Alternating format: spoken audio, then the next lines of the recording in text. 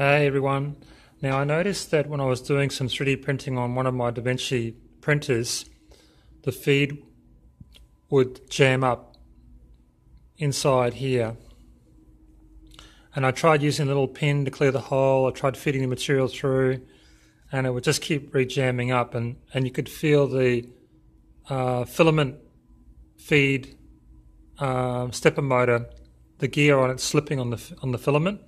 So basically I pulled the whole thing apart and this has come out, and this piece obviously, and retaining that. So I've just pulled it all apart carefully, and now the last bit is these two pieces. Basically I held that in the vise, which is here, and I used my multi-grips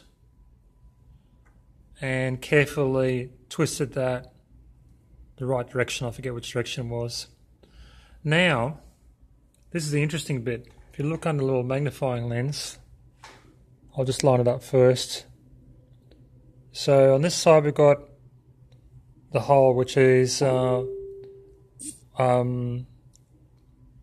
forget the filament diameter, 1.6 millimeters.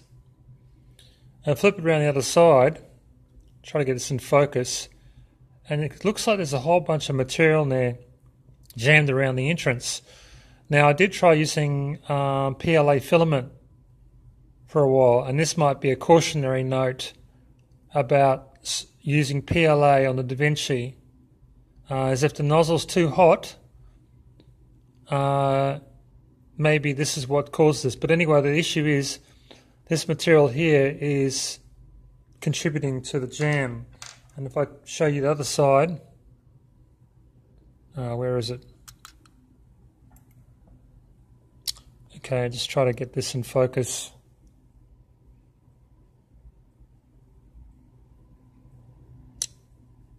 Now you may not be able to see this, but you can see on the other side there's a little white circle. So that's a bit of filament material, and I think that's what's causing the issues. So I'll clear that out, and we also have a soluble support tank for our dimensional ink printer, and I might just drop that in the tank to dissolve out that filament after I've removed the temperature sensor, because I don't want the solution to remove any of that insulation off the temperature sensor.